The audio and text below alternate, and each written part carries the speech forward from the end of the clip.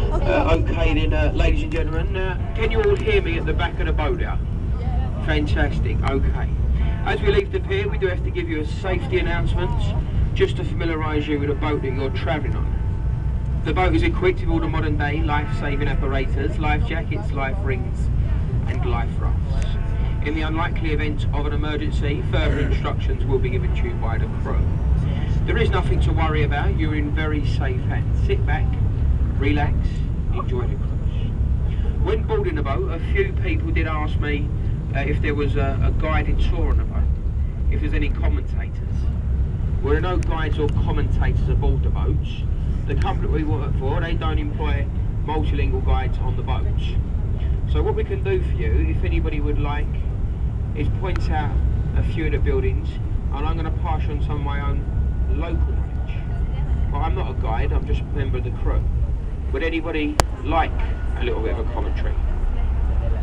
One person. Okay. There we are, the lovely ladies at the front. Have you seen these beautiful ladies there? Look. Oh, they're lovely, aren't they? Okay then, folks. I know there's a few people here. I work with people from Brussels. Is it from Brussels you're from? Belgium. Belgium. Welcome. So what we do, we start here to the right. We have the London Eye Source. The London Eye is Europe's largest observation wheel. It stands at 135 metres tall. Consisting of 32 individual glass capsules or pods. They each represent a borough in London. The wheel does continuously rotate. You board as it continuously spins. And if you're interested in taking a ride on the London Eye, then it will cost you £19. It will take you as little as 35 minutes. Since opening, the London Eye has carried over 45 million people, and it is London's most visited tourist attraction. Ahead of the boat we have Charing Cross Railway Bridge, and as it is the first bridge on our journey, and we all seem a little bit sleepy, what we're going to do, we're going to beat the ship's horn, give the people on the bridge a little smile and a wave. Come on, give us a wave, you miserable kids. There we go, here, far too cool to wave. Give us a wave, me old mate. There he is, he's far too posh. There's another on the other side, folks, so don't stop now. Hello there. No, give us a wave, mate. No. Oh, this one. But Asbo written all over them. As we come beneath the bridge, we go to the right, the Royal Festival Hall, which is the only building left over the Festival of Great Britain, 1951. Home of the London Symphony Orchestra. Alongside that is the Queen Elizabeth Halls and the Purcell Rooms. These are two small theatres. On the roof is a building which is made of wood. It looks like the front of a ship. Now you can see them two people up there. They're in the Single Rooms Hotel. That's a hotel up there, and it's called a Room for London. It's a very cheap way of spending time here in the city, and only £100 per night. The only problem is you're only allowed to stay there for one night. Get in there quickly. I looked on the internet this morning and they are booked up until the end of May. If you think I'm telling you a tall tale, I think a few people think I'm messing about, look it up, a Room for London. We go underneath the Waterloo Road Bridge, known here in London as the Ladies Bridge.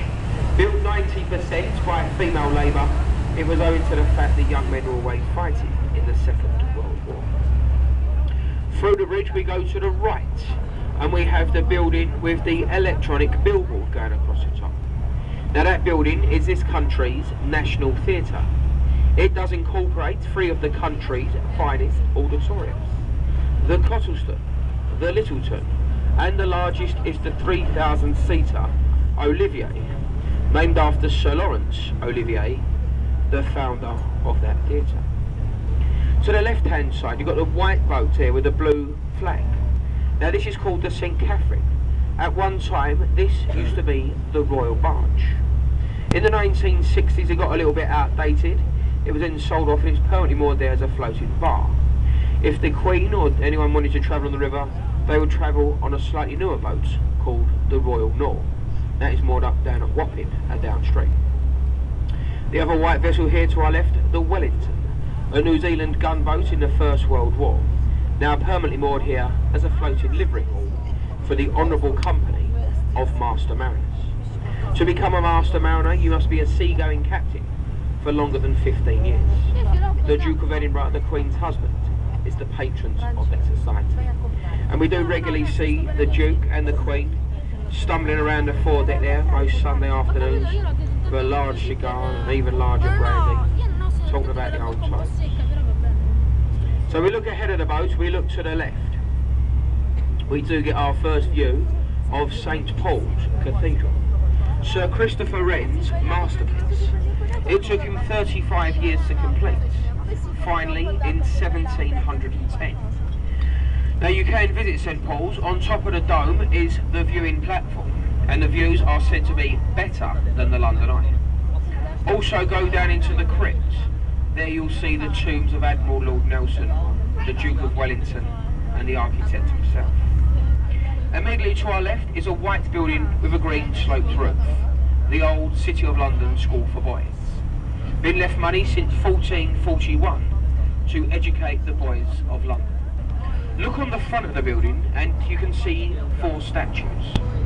From left to right, John Milton, Francis Bacon, Isaac Newton and William Shakespeare, arguably some of this country's finest scholars. The white semicircular building, Unilever House, home of the Unilever soap and detergent manufacturers. The bridges are Blackfriars. As we come beneath the 2 bridges, look left and right, and you can see these 8 red columns. These red columns were the first foundation pillars of the old Alexander Railway Bridge, built in 1864 by Disembark King Brunel. The top of the bridge was taken down in the 1980s due to the heavy modern day trains. The red supports were left through fear of undermining the foundations of the other 2 bridges. And as we come beneath the bridge, we go to the right, and we have the building with the large chimney. This is the old Bankside Power Station. Taken out of commission in the 1970s, it was then turned into the Tate Gallery of Modern Art. Now modern art is becoming very, very popular, certainly in this country. Does anybody on this boat like modern art? As you can see, it is very, very popular. If you like my good friend at the front here, and I like modern art, you can go in there. At the moment, they have a Damien Hirst exhibition. As a member, it is all free to enter. Once we come past the Tate Gallery, we look here once again to the right. The white building with the thatch or straw roof. William Shakespeare's Globe Playhouse Theatre. The only building in London to be made of wooden thatch since the Great Fire of 1666. The red flag which we see flying there, that indicates that a play is in session. They do reenact all of Shakespeare's 38 different plays and sonnets in 38 different languages. The bridge is Southwark, built in 1921 to ease the congestion of the old London Bridge. It is said to be London's least used bridge, and that is due to the approach roads hidden in a maze of one-way streets and no entries. They do say if you find yourself up on top of the bridge, then you are more than likely lost or very, very drunk.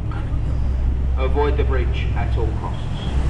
And if you're thinking about having a few glasses of beer this evening, you may want to come back over to Bankside. At Bankside you can see one of the oldest pubs to span the Thames. It's called the Anchor Tavern at Bankside. Established in the year 1615, it was used as the changing facilities of the old Globe Theatre.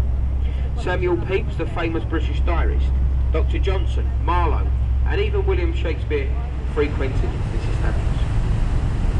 Once we come through the bridge, we go to the right, and we see the Black Pirate ship, a one-to-one working replica of Sir Francis Drake's ship, the Golden Hind. Drake was the first Englishman to circumnavigate the globe back in 1580. The vessel is now run by the National Geographical Society. The bridge ahead of us, London Bridge, not to be confused with Tower Bridge. You can see the name is etched into the stonework. The new London Bridge was placed in 1917 1903. There's been a bridge on this site for nearly 2,000 years. The first one was built by the Romans back in 49 AD. The most famous of all the bridges was the medieval London Bridge. It spanned this site from the year 1209 for over 600 years, and that is a bridge which fell down. If we look to the left, you can see the white column with the golden ball of flame, and that is Sir Christopher Wren's monument to the Great Fire of London. It stands at 202 feet tall. If it was to fall in an easterly direction, it would then pinpoint where that fire started in the Royal Bakeries. Back to the right, we have London's newest skyscraper. This is called the Shard. It was opened on the 1st of February this year, and in doing so it took the title of the tallest building in Western Europe. It stands at 310 metres tall. Luxury living quarters, office spaces, and the Shangri-La Hotel, designed by the Italian architect Renzo Piano. Now folks, don't worry about the bridge ahead of us, that's Tower Bridge, and I think you're pretty interested in what I've got to say. So as opposed to going straight into the pier, which is there to the left, is it alright to go down and turn the boat and we can have a nice view of the bridge? Yeah. Yeah, okay, fantastic. We've got the HMS Belfast here to our right. She was the last of the Town class cruisers. She was built in Belfast, Northern Ireland in 1936 at a Harland and Wolff shipyard, the same shipyard which built the ill-fated Titanic. She saw action in the Second World War and is now permanently moored here as a floating museum, a mark to British sea power. So we're going to turn the boat down. As we do so, we do get a lovely side-on view of the Tower Road Bridge.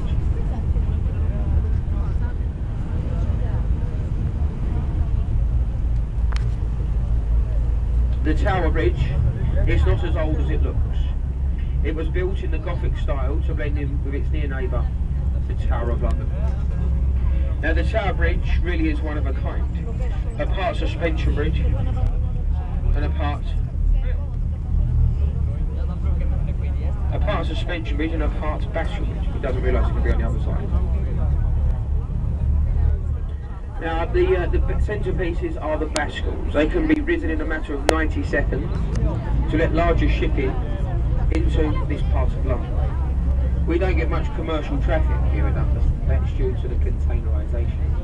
But we do regularly see warships, cruise ships. There's a tall-masted sailing vessel that's waiting to come up. So if you get off the boat, folks, when we get on the next pier, and you walk along